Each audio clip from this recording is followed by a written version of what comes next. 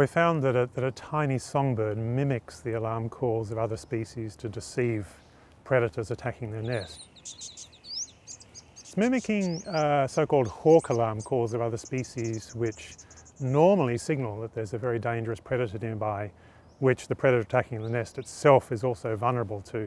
The main nest predator in the Botanic Garden are pied currawongs, which are a crow-like bird that are voracious predators of nestlings. They eat literally kilos of nestlings that they feed to their own young. We set up an artificial nest and trained currawongs to come in and feed from pseudo-nestlings, pieces of chicken meat, and then played back the thornbill parents' calls when they're about to take another piece of chicken. The predator firstly pauses, looks around, and then sometimes even flies away. In the meantime, the nestlings have an opportunity to flee the nest and hide in bushes nearby.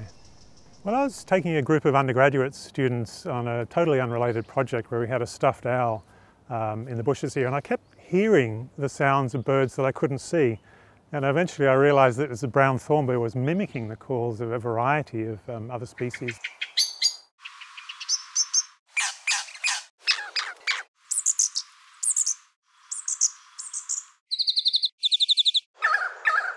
You have a tiny bird, maybe 7 grams, which is deceiving a monstrous predator 40 times its size.